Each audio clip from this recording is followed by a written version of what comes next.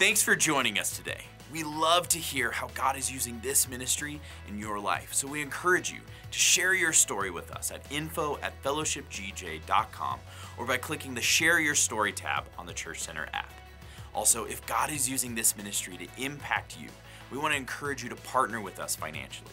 You can do that by clicking on the giving link located in the description of this video, online at fellowshipgj.com, or if you're a member here at Fellowship Church, you can give through our Church Center app.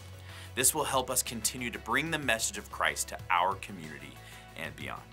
Again, thank you for joining us and enjoy today's service. Good morning, church, and welcome. Aren't you so thankful that we don't have to have it all together, but we serve a God who holds it all together? In fact, in the Bible, it says that his power works best in my weakness. So I will boast about my weakness. I will boast about my God because it's his strength. It's not mine. It's his courage. It's not mine. It's his joy, not mine. So we are going to praise and we're going to worship. Come on, put your hands together.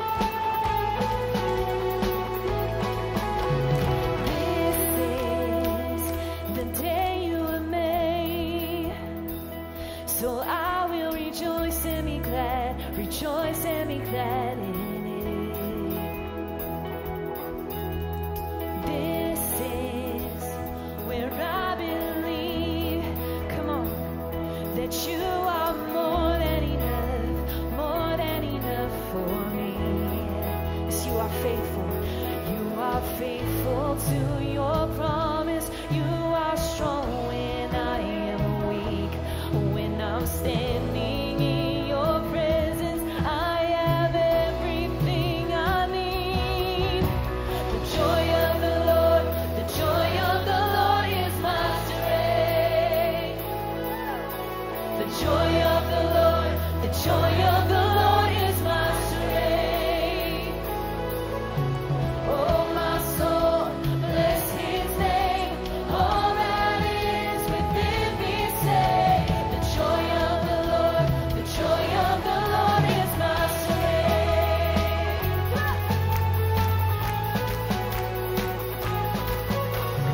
Jesus, come what may, you are worthy of all my praise.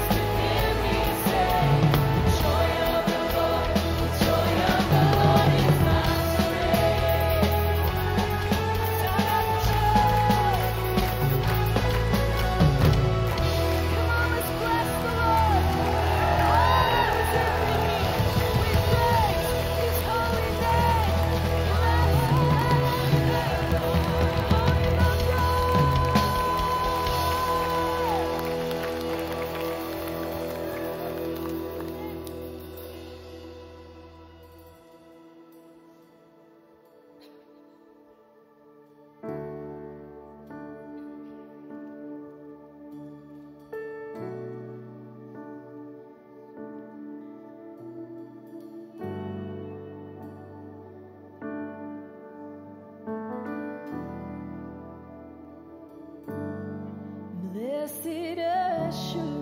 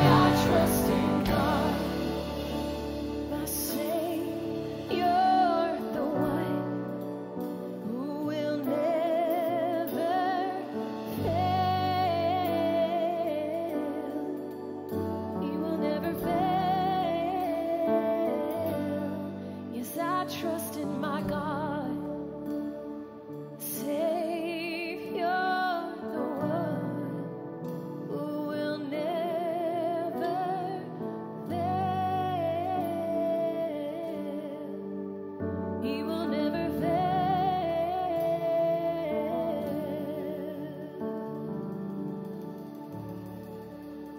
And I will sing my way through, all the way to everything you said.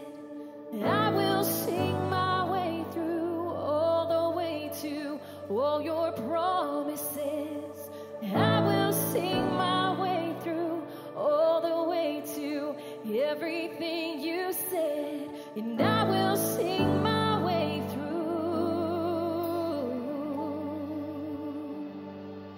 And I will sing my way through, all the way to everything you said. Oh, I will sing my way through, all the way to all your promises.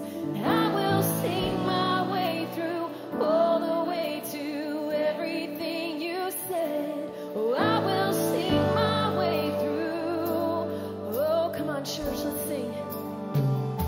Yes, I will sing my way through, all the way to everything you said. And I will sing my way through, all the way to all your promises. Oh, I will sing my way through, all the way to everything you said. And I will sing my way through, yeah. And I will sing my way through, all the way to everything you said. And I will sing my way through, all the way to all your promises. I will sing my way through, all the way to everything you said. I will sing my way through. Yes, I will sing always. Oh, I will sing. Your praise will forever be on my lips. Yes, I will sing.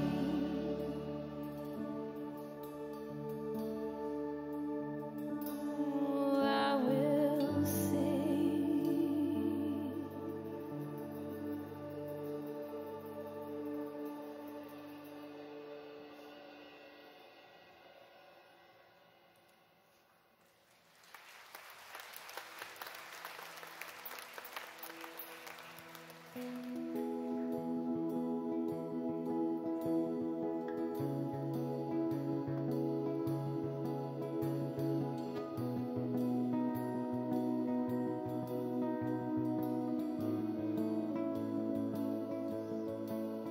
All my words fall short.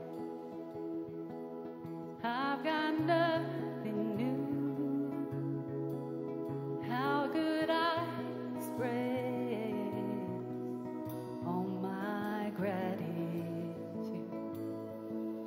I could sing these songs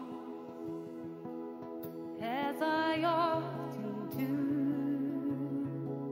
but every song must end, and you never do.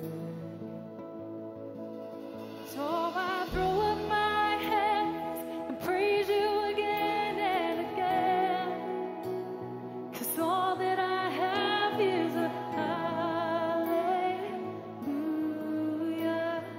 hallelujah. And I know it's not much, I've nothing else fit for a king, except for a heart singing hallelujah, hallelujah.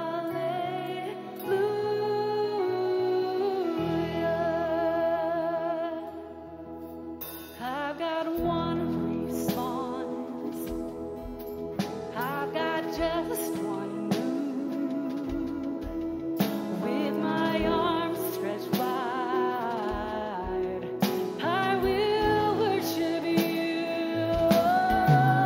So I throw up my hands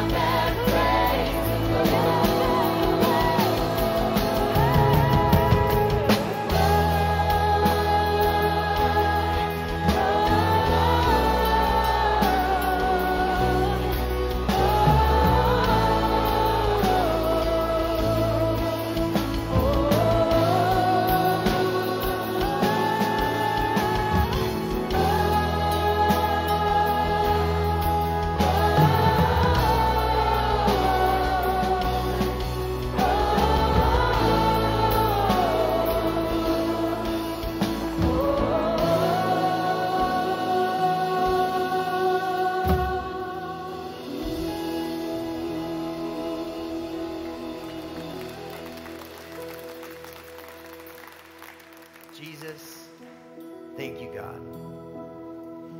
Thank you for your heart for us. Thank you for not just your sacrifice, God, but your unrelenting love, protection, provision. All we can offer you is our gratitude and our hearts. And so, Jesus, we lift those up to you. We say thank you, God. And we ask you, God, we invite you into even deeper portions of the room, of our hearts, of our minds. God, would you influence our minds and our thoughts and our hearts? God, give us eyes to see and ears to hear what you want us to see, what you want us to hear. Prepare our heart for the message today. Jesus, you are what everything is about. And so as we seek first your kingdom, God, we know and we trust everything else will be added unto us. We worship you, God, not for the things you do and the things you've done and things you said, but because of who you are. You are holy, you are righteous, and we thank you, Jesus. So, Lord, we just ask you to continue to be with us. Prepare our hearts and minds. We love you, God. In your heavenly name, amen. All right, give him one more shout of praise. He's so good. He's so good. For those of you that are in person with us, find somebody, give them a high five. Tell them they look good today. Make them feel welcome.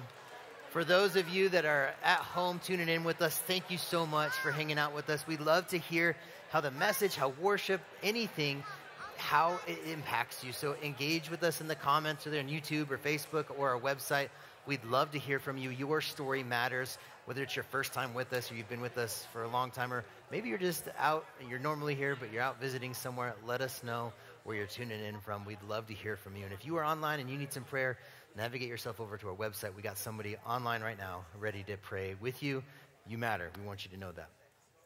If you're in person with us, or if you're online and you would consider yourself a guest or visitor, or you're newer, or maybe you finally just want to plug in a little bit, meet some staff, meet some people, and see if there's a group or class or something that you could maybe sign up for and connect, help our big church feel a little smaller, just get your smartphone out and text the word fellowship to the number 94,000. As soon as you do that, you get in contact with our staff, get an invitation to our guest reception. But if everything else, we're able to hear your story a little bit. And if you are in person and you're a newer a guest or visitor, drop by the info center. We'd love to hear your story. Fill a little info card. We'll give you a free gift bag and a specialty drink from our coffee shop. We want to be able to, get to know you a little bit. You matter. And we want to again, help our big church feel a little bit smaller, because I think it can be easy to be nameless and faceless in a larger room, and we don't want that for anybody. God says from the cross that we are worth it, and I think it's important. So if you're a guest or visitor, welcome. We're happy to have you here. We're going to continue the worship of our awesome, amazing God through the giving of tithes and offerings. There's a lot of different ways to give here. We have the Church Center app, which is my favorite. We also have the text to give. We have the offering boxes in the lobby. And of course, drop by during the week. We'd love to see you as well during the week. As I was thinking about generosity and giving, I was reminded of an experience. It's fall. We can feel that now. It's a little bit colder. But a few weeks ago, I was scouting for a hunting trip, and we were trying to see if this area is good. And I don't know if you've ever been hiking on a trail, or maybe even driving down a road, and all of a sudden, like, the trail or the road before you just kind of disappears a little bit, and you get that sinking feeling in your heart of like, I know I'm not lost, but I'm lost, you know? And for the three of us, I was with Pastor Sean and another friend of ours, and we're trying to figure out, we know where we want to get to, because we can see it like way down the mountain, but the how to get there has been tough. And maybe even you've experienced that somewhere in your life where you're like, I know where I need to get, but how to get there is not, it's just not clear. And we were hiking through this oak brush, and if you've ever been familiar with oak brush, it's from Satan, I'm pretty sure. It is like, it's not very tall. It's these little oak trees that just grab a hold of everything that you have. They pick your pockets, throughout the whole time. And you have to duck really low. And, of course, we had our bags on and everything like that. And we were trying to figure out how to get down the mountain to the other section of trail, because we didn't have time to backtrack. So as we're doing that, we're in the middle of this oak brush, which is super thick. You only can see just a couple yards in front of you. And we find this little piece of ribbon that someone had tied to a branch. And for those of you that are familiar, that means that someone else tied that there to mark a trail. And when we found ribbon, we were like, yes, ribbon. Now, it would be really funny if somebody was like adjacent mountain just watching us, because every about, 5 minutes, you'd hear one of us yell, ribbon! And then all of us were like, yeah! We'd run over to that guy, and then we'd lose it, and then we'd find it again. And we got down the mountain, but thank goodness nobody was like, tying a ribbon in a big circle. That would be so messed up. But what was interesting about that, I think there's a couple things in Scripture that can be that ribbon for us, that helps us find our way when we can't see in front of us. And I know when we're struggling financially, it can be so traumatic not to know, I know where I want to be, but how do I get there? And I think there's two things in Scripture that becomes that ribbon for us when we're in the middle of the oak brush of a hard financial situation. Thankfulness and gratitude for sure, and then generosity would be those things that it's like helping find our way through. And I know it takes a lot of faith to be generous in a season where it's tough to be, or if you're in that spot and you're ready to really pour out and start giving back, whether it's through financial means or by other means of time and resources. It's super valuable to be able to do that. And so I wanted to encourage you with that, as well as pray over the tithes and offerings coming in, and pray over anybody that is just in financial stress or need today. So Jesus, thank you, God, for, number one, your provision, for the little pieces of ribbon you put in our life. God, we're so grateful for that. And Jesus, I pray that generosity is a way that you lived your life, and it's an honor to follow in your footsteps there. So Jesus, I pray that you can work in our hearts in ways to be more generous and to be able to live the life that you lived as well. And God, thank you, God, for opportunities to do that. And I pray for anybody who's in financial stress or worry, Lord, would you just pour out your blessings on them. God, we are so grateful when you come close to us. And so, Jesus, because of that, giving is a way that we can love you back. So would you bless the tithes and offerings coming in? God, we love you, and we thank you. In your name, amen. All right, before we jump into the announcements, I just want to encourage everybody again. Pastor Senior talked about it last week, too, that it's 2 weeks to go in this election, and there's voting to happen. It's crazy when he talked about the statistics of there are millions and millions and millions of Christians that don't vote each year. And I think that it's super important for us to, number one, pray for our leadership, pray for our communities as well as our nation overall, but also it's important to be able to get to that place. When we vote, we're also expressing gratitude to the men and women who've died for our country, and I think that's an easy way to just go, you know what, I can do that. So no matter, who you're voting for, whatever, I think it's important to just know that, like, man, our country needs to be prayed for. Our leadership needs to be prayed for and talked to, especially especially talk to on the King of Kings and the Creator of the universe, to talk to Him about what's going on. I think that's super important. So make sure you get out there. Make sure you vote in a couple weeks, as well as pray for our country, for our community, and everything else going on in our world. There's a lot of different things coming up here at Fellowship Church, especially over the fall season. Here are a few of them. We all deal with life's hurts, habits, hang-ups, and addictions. God's plan and design for our lives wasn't to feel burdened and weighed down. He wants us to be free. Celebrate Recovery is a ministry here at Fellowship that can help. No one has the ability to face our hurts on our own. Celebrate Recovery is a place where you can receive support, encouragement from other believers who are also in recovery. Celebrate Recovery meets every Monday night at 6 p.m. You can sign up on the Church Center app or just show up. We'd love to see you there. Our mission here at Fellowship is to connect the unconnected to Jesus and together go in full devotion to Him. We believe there is always a next step for anyone who would call themselves a follower of Jesus. And the truth is, we are all on a journey toward God in our lives. For some of us, our next step is connecting with God regularly and connecting with others here on Sundays. For others, it is growing our faith through classes and groups that meet throughout the week. For some people, it's just taking that next step and following Jesus as a servant and volunteering somewhere in our ministry. And then finally, we can take the next step of expressing our relationship with Jesus outwardly through leading, giving, and sharing life with others. No matter where you are in your walk, we're here to help. You can click the Next Steps tab on the Church Center app or stop by the counter on the east side of the lobby. Baptism is coming up on November 17th. Baptism is a perfect next step in a believer's life and a great place to see God working in others' lives as we get to see believers come together to publicly declare their faith in Jesus. Baptism is not required for salvation, but is a crucial part of our walk with Jesus. Our baptism takes place after the second service in 4640. If you're feeling led to build your faith through baptism, feel free to invite your friends and family to take part. You can sign up on the Events tab of the Church Center app or drop by the Info Center if you have any questions. We're glad you're here today. We hope you enjoy the last week of our series, That One Hurt.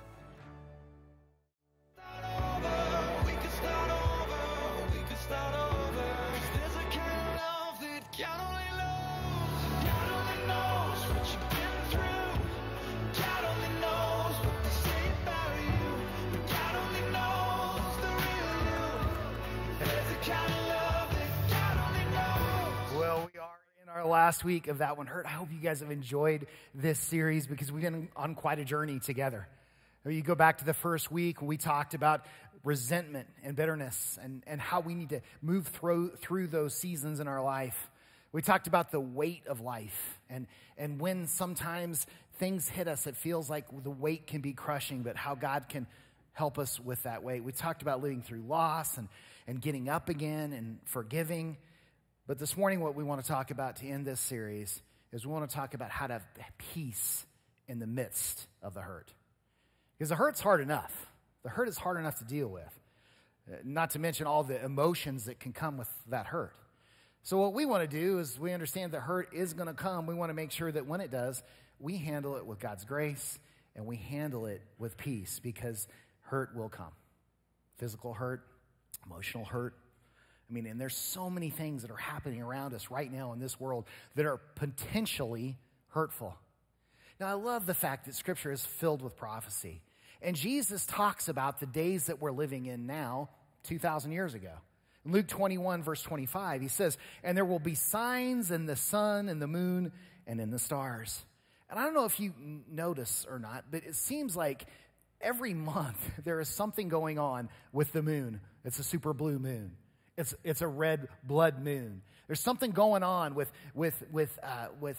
planets and planet alignment and all of these things more so than I've ever seen and we've ever seen in our entire lives. So yes, we're seeing those signs. And on earth, distress of nations, the Bible says. And there's distress among nations right now. You can't turn on TV without the war or rumor of wars breaking out or the fact that there's so many wars that are happening all over the planet. The Bible says, with perplexity, the sea and the waves roaring. Now, this is literally happening, and we've seen this happen in Florida over the last month, haven't we? But this also is symbolic because in the Bible, the sea is a symbol of people. Verse 26, it says, men's hearts failing them from fear and the expectation of those things which are coming, which is simply afraid of the future. People are afraid of the future. They're afraid of what's going to happen in this next election. They're afraid what is going to happen with the economy. They're afraid of what's going to happen to the value of their home and their job. There's a sense of fear of the future. And then the scripture says, on the earth, for the powers of the heavens will be shaken. Now, here's the great thing for us. The next verse says, then they will see the Son of Man coming in a cloud with power and great glory. Now, when these things begin to happen, look up and lift up your heads. So when the things that we are seeing happen and we get discouraged right now, lift up your heads because your redemption draws near. These signs are great for believers because it means that Jesus is coming back soon. Romans 14:17 in the New King James says, for the kingdom of God is not eating and drinking, but righteousness and peace and joy in the Holy Spirit. Now we need to understand something. We need to understand that our level of peace is determined by our proximity to Jesus. Not in our ability to avoid harm or in trying to protect ourselves from hurt. So that's a lot of times that's what we do. We take things in our own hands. We try to control situations. We try to say, you know what, I'm just going to avoid harm. I'm not going to trust anymore. I'm going to build some walls around me to try to protect myself. I'm going to protect myself from harm. But the truth is that it's really about how close we are to the Lord. We can know Jesus and still not have peace. But the closer we are walking with Jesus, the more peace that is possible in our lives. The more we cultivate our relationship, the more peace that we're going to have. Romans 15:13 says, now may the God of hope fill you with all joy and peace in believing that you may abound in hope by the power of the Holy Spirit. So may God give us hope and joy and peace. Galatians 5:22 says, but the fruit of the Spirit is love, joy, peace, patience, kindness, gentleness, faithfulness, goodness, and self-control. So those things come from the Holy Spirit. Peace doesn't come naturally for us. Certain personality types don't really go well with peace. Mine in particular. If you're a type A personality, if you have choleric tendencies in your life, then peace is something that is going to be a struggle for you. We're not just born with it. Peace comes from the Holy Spirit. And he gives his peace to anyone who asks, especially people like me. Like, I don't have it naturally. I need it from God, and I have to ask for it. Isaiah 9:6 says that he is the Prince of Peace. Hebrews 6:20 says Jesus has become the high priest forever according to the order of Melchizedek. And you say, well, Melchizedek, what is that all about? Well, Hebrews 7:2 tells us that Melchizedek means king of Salem. Salem means peace. Jeru means city of. So Jerusalem means city of peace. So according to Scripture, Jesus is the King of peace and will rule forever from the city of peace. God is the God of peace. Jesus is the Prince of peace and the King of peace. But we need to remember that God will never use fear in our life. He's not going to do that. He's not going to try to scare us into doing something, scare us into submission. He always uses peace. And Satan wants to keep us from that, right? He wants us to, so especially in the days that we live in now, especially when we're trying to navigate hurt. If you have peace, he wants to take it from you. If you don't have it, he wants to keep you from it. That's what the devil wants. He wants to steal your peace, or he wants to keep you from peace. But peace is the promise to every believer. It's our birthright. John 14:27 and 28, this is a scripture where Jesus is talking to his disciples before his death. And he knows. I mean, can you imagine? He's sitting down with his best friends.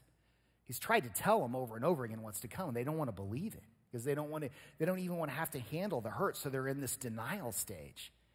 And he talks to him, and he's trying to encourage him. He's trying to make him feel better. And in verse 27, he says, peace I leave with you. So of all the things that Jesus could give the disciples right before his death, he says, I'm going to give you peace. My peace I give to you. Not as the world gives do I give to you. Let not your heart be troubled, neither let it be afraid. You have heard me say to you, I'm going away, and I'm coming back to you. If you love me, you would rejoice because I said that. I am going to the Father, for my Father is greater than I. So he's trying to tell him. He's trying to say, hurt is coming. Hurt is coming for me. Hurt is coming for you. But I want to trade your hurt for peace. I'm going to tell you where I'm going and where you're eventually going to go so that you don't have to experience the hurt. Instead, you can experience peace. You see, when we really can try to wrap our mind around the fact that this is just a stopping place for us, we are not of this world. And the worst thing that can happen is that we die and then we end up going to heaven. That's the way Jesus wanted us to look at it. He wanted us to see, hey, look, I'm going to a better place. I'm going to go prepare that very place for you to come someday too. We were designed by God, physically designed by God, to live in an atmosphere of peace. Your body has to live in peace to be healthy. Do you know that? Our body does best when we're in peace. If you don't have peace in your life, you're going to begin to have all kinds of physical problems. The number one reason for doctor office visits in America is due to stress. Did you know that?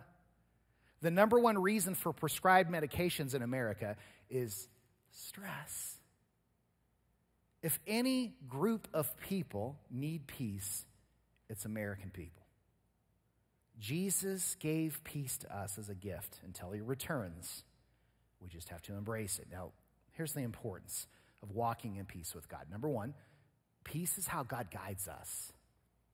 He guides us with peace. Colossians 3:15 says, "And let the peace of God rule in your hearts, to which also you were called in one body, and be thankful." Now, it's interesting, but rule in this text means to umpire or give us situational guidance. I love that. So, and let the peace of God rule.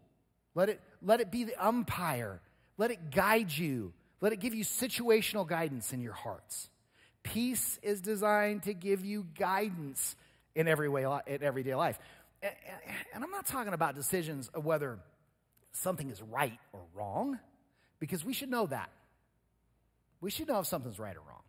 I'm talking about the decisions we have to make on a daily basis between right and right. What car should I buy? What house should I buy? What should my major be in college?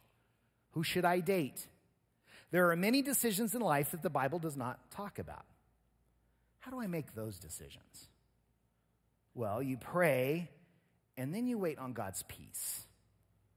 So I've told this story before many times from this platform. But one of the first times I really experienced this, early on in life, I was 21 years old, and we just got married. Rebecca and I just got married, and we were starting our life off, our family together, and God called me back to Colorado. We were living in Louisiana at the time, and that's a big move. Now, I had family here, but that was 1,500 miles away, and we were both broke. We barely had any money. We worked really hard, but we didn't make much. But those years that we tried to skimp and save, we had gotten to a point where we had $860 in our savings account. That was a big deal. And I remember just talking to the Lord about this. I'm like, God, I really feel like you're calling me to Colorado. I really feel like you're wanting to do something in Colorado in our lives. And so, but I just don't know. I want to make sure. And I just thought, the first thing I need to do is I need to see if we even have enough money to make the move. And so I called my bank, found out I had $863, and then I called a U-Haul company, and I said, I need a U-Haul this size, and then I need it to have a little car carrier to carry our car. How much is that going to be if we get to Cortez, Colorado, which is where my parents were living at the time? And I am not lying when I tell you that person says $863. Now, some of you go, and you moved, right? You didn't have anything left. But in that moment, God gave me a peace. He gave me a peace to know, I got you. I got you. I know what you need. I've always been there for you in the past. This is my call in your life. Have faith in me. And I had such a peace in that moment that I knew that that's what God was calling me to do. When you're making a decision, especially a big one, that you should feel nervous about, and instead you feel peace, you know that that's from God, and you know it's the right thing. If God is saying no, you won't have peace. You may feel anxious, you may feel nervous, you may feel scared, you may feel apprehensive, and they're two completely different feelings that are very distinguishable. And so many times when somebody asks, they're like, I just don't know what to do in this situation, and my first response is always, have you prayed about it? Yes, I've prayed about it. How do you feel after you pray about it? Well, I just feel a peace. There you go. All right. Oh no, I just feel anxiety and I feel heavy. Okay, then that's not the decision you need to make. So God uses peace to guide us. Secondly, peace is how God protects our hearts and minds against Satan's attacks of fear and anxiety. Philippians 4:6-7 say, be anxious for nothing, but in everything by prayer and supplication, with thanksgiving, let your requests be made known to God. And the peace of God, which surpasses all understanding, will guard your hearts and minds through Christ Jesus. Now, the word guard in this scripture comes from the Greek word phrorio, which means to protect by military guard to prevent a hostile invasion. I love that. I love that. Which surpasses all understanding, will guard. It's going to be guarded like a military guards an opponent that's trying to invade our heart. Now, anxiety, most of the time, is our fault. Let's just be honest, okay? I know that many times we struggle with anxiety. We have anxiety in us, and we're just like, oh, I don't feel like feeling this way. We have to accept the fact that many times it's our fault because we're allowing things to come into our mind, causing us to worry about things that are completely out of our control. Why do we do that? Why do we try to control things that are uncontrollable? Why do we think we make a difference at all about worrying about something, thinking that maybe we're controlling it in the process? If you think about it, we usually become anxious when we're trying to be God in our life and control things that only He can fix. When the peace of God is on us, the devil can't penetrate it because he is protecting our hearts militantly from a hostile invasion. Isn't that beautiful? So when you say, I trust you, God, give me your peace, you get this protection around your heart and your mind. And that protection is like, hey, stay out, devil, stay out. You can't invade this space because it is filled with peace. I just love that. I love that picture of what God does for us, how He defends us. Number 3, peace is a platform for our witness. Ephesians 6:15 says, and having shod your feet with preparation of the gospel of peace. Then NLT says, wear shoes that are able to speed you on as you preach the good news of peace with God. The peace in you is the tool to attract others to Jesus. You see, the world is looking for it. The world wants peace, and they'll look for it in money and possessions and relationships and drugs and food, you name it, especially in today's society. People want peace. But if you don't know Jesus, you can't have it. Not completely. You may have little seasons of it. You may have just a bit of it from time to time, but you can't have the supernatural stuff. Have you ever had someone tell you that there's something different about you? Not in a weird way. I have people tell me that all the time, but in a spiritual way. Or asked you how you were able to handle whatever your stressful situation was at the time. Have you ever had that where they're like, with what you're going through, how are you handling this so well? Like, I would be freaking out. I would be going crazy. That's a witness. Your response in those storms of pain show Jesus to other people. It's a witnessing tool. Now, I've had the privilege over 35 years of ministry to do I don't know how many funerals, to do I don't know how many memorial services, or sit with people as they were going through hell in their life. I mean, I've had my hardships. I've had my struggles. I've had things in my life break loose that I didn't know that I could handle too. But there's been times where I've been sitting with families and I'm like, I don't know how they're doing it.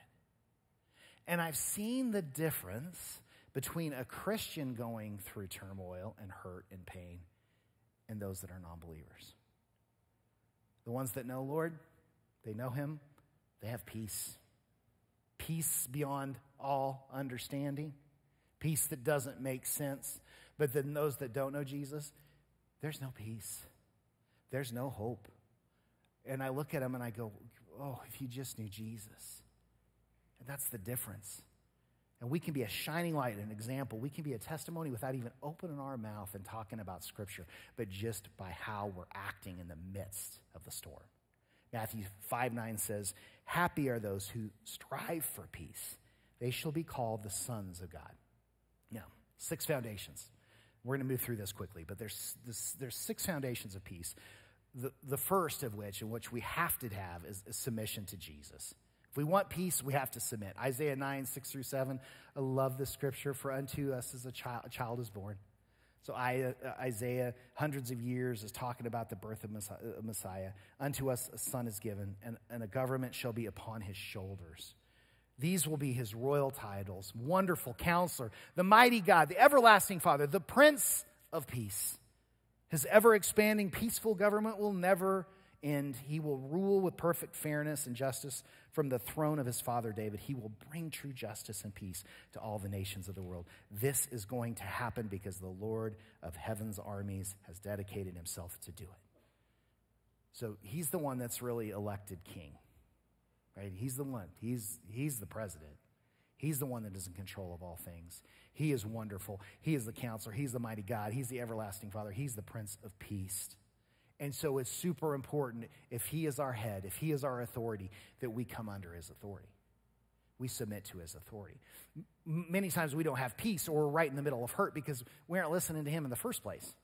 We're coming against what he's already said in Scripture. We're doing things that bring us out from underneath God's cover and his protection. Doesn't mean we're not saved. It just means that we're not as protected as we could be. So come under God's cover. Be under his obedience. Submit to him, and you will be under his peace. Many times we don't have peace because we're making bad choices. We're doing things against Scripture. So submit to him first. So anything in your life that you know you're not doing right, God, I'm sorry. Forgive me. Help me to do better. That's all you have to do to come back under his submission. Number 2, consistent faith-filled prayer. Pretty simple. Philippians 4:6-7 says, don't worry about anything. Instead, pray about everything. Tell God what your needs. And don't forget to thank him for his answers. If you do this, so you pray and tell him your needs, and you thank him when he comes through. If you do this, you will experience God's peace. Wow. It's right there in black and white, which is far more wonderful than the human mind can understand. His peace will keep your thoughts and your hearts quiet and at rest as you trust in Christ Jesus. Without faith prayer, you're just griping in the Spirit. Believe what you're praying. Ask for it.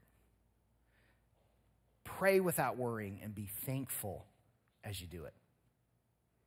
Believe, I'm coming out of this, and I'm going to come to you, Lord, to transfer my problems. I'm going to give you my problems because you're the only one that can handle them. I'm going to quit trying to fix it myself. Scripture says, cast all your cares upon him. So that means you throw that net and then you just leave it. Cast it on him, and he's able to handle it. Number 3, a godly mindset. Decide that you're not going to allow your mind to go to things that would steal your peace. If you lose peace, it always starts here. It does. You start thinking about things, it'll keep you up at night, right? You'll start thinking about things that you really don't need to be worrying about at all, but especially in the middle of the night, and then you can't go to sleep, and so you allow your mind just to run amok. Guys, we've got to decide, and like Scripture says, take the thought captive. I'm not going to think this. It doesn't line up with God's will for my life. I'm giving this to you, God. I'm going to bring this thought under your obedience. And here's the thing. Also, we've got to be careful what we watch. And we've talked about that. Be careful what we listen to. Hey, if you want to get ticked off and just have a bunch of turmoil and your anxiety in your life, just watch the news. That'll get you there real quick. If you like being mad, if you like being frustrated, just watch the debates. That'll get you there. That'll get you there, right? Just watching that. Guys, I have to turn it off. I have to get it turned off. And I have to say, God, you know what? I'm not going to watch this because you're ultimately in control. You got us. You always have had us. And we have read the end of the book. We know what our destiny is. So I'm not going to allow the devil to steal one bit of my life. I'm not going to allow him to steal one bit of my peace because something I see or something that I hear. So watch that. Number 4, bind any spirit, evil spirit, that would try to steal your peace. So we said earlier, the devil's going to try to keep you from peace, and if you have peace, he's going to try to take it from you. And he's going to try to take it from you by using his imps, his demons, to steal it from you. And you can't have peace if you have anxiety. You can't have peace if you have fear. You can't have peace if you have anger or frustration. And all of those things can come from the enemy. So bind him up in Jesus' name. I bind up the spirit of anxiety. Get it out of my life in Jesus' name. I bind up the spirit of anger. Get it out of my life. I'm not going to allow anger to steal my peace. Nobody wants to be angry and reject peace. except the devil wants that for you. So bind up those evil spirits. Number 5, ask for the Holy Spirit to give you his peace. If that's where it comes from in the first place, just ask him to fill you with all of his fruits daily. Peace isn't enough for me. I want love and joy. I want all of those other ones. I want self-control. I want goodness. I want all of those in my life. So ask the Holy Spirit for them. And then the number 6, praise and worship. Isaiah 61 says, the Spirit of the Lord God is upon me, because the Lord has anointed me to preach good tidings to the poor. He has sent me to heal the brokenhearted, to proclaim liberty to the captives, and the opening of the prison to those who are bound, to console those who mourn in Zion, to give them beauty for ashes, the oil of joy for mourning, the garment of praise for the spirit of heaviness, that they may be called trees of righteousness, the planting of the Lord, that he may be glorified. Now, this is a prophecy, once again, about Jesus. Happened years and years before he was ever born. And it says that he gives us a garment of praise, that Jesus will give us a garment of praise for the spirit of heaviness. Heaviness is the spirit of depression. It's discouragement and anxiety. And he wants you to trade him. He wants you to trade him praise for heaviness every day. Praise is described as a garment because he wants you to put it on every day. He wants you to wear it every day. You see, the problem with us is that we struggle with getting dressed. We do. And from a very young age, I remember my kids, they would always wear things that were inappropriate for where they were going. Lindsay would get ready for church dressed like Anakin Skywalker, and I would be like, Lindsay, you can't come to church as Anakin. Go put on appropriate clothes. Madeline would come out with the fake high heels and the toy purse and the tutu. That's what she would come to church. And Madeline, let me help you get dressed for church. As adults, sometimes we need a reminder and we need a little help getting dressed. Because here's the thing, you can put on a garment of anxiety, depression, anger, fear.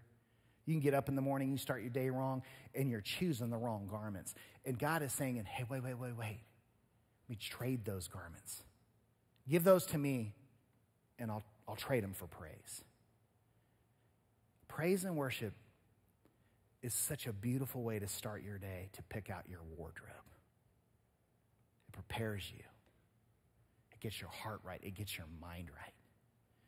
So as we end this morning, I want to do this. I want this worship time to minister to your soul. The words of this song, you've probably heard them before. Just take a moment. And Holy Spirit, clear our minds. Soften our hearts. Allow this worship to begin to trade garments, to prepare your heart, to prepare your mind, to get rid of the junk. Let it minister to you and get you ready for what God really wants you to feel, which is his peace.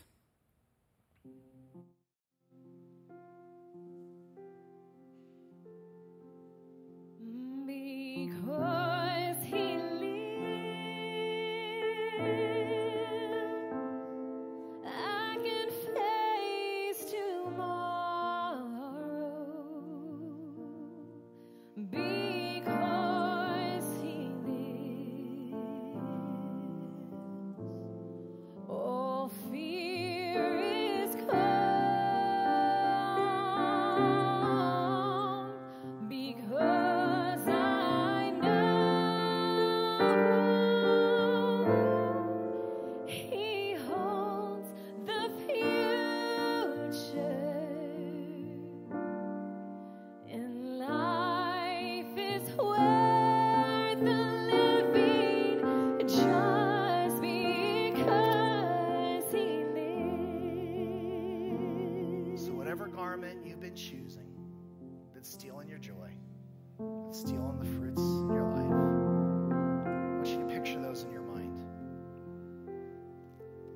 Close your eyes, and I just want you to picture whatever emotion that's been negative that you've been feeling on a daily basis. I want you to picture that.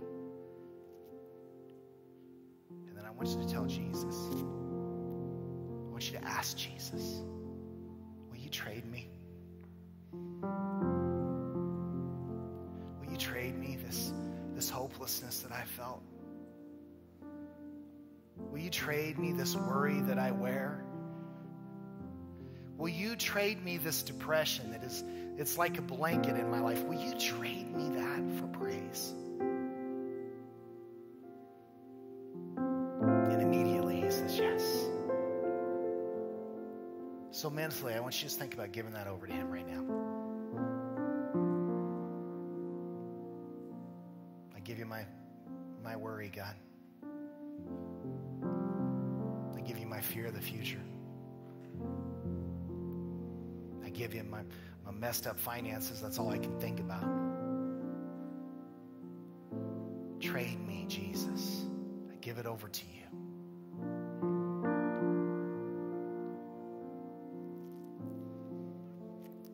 I trade it for praise. And symbolically, let's end the service that way. Let's end this series that way, praising him. Sing this verse and this chorus with Amanda. God sent his son. Oh, they called him Jesus. He came to love,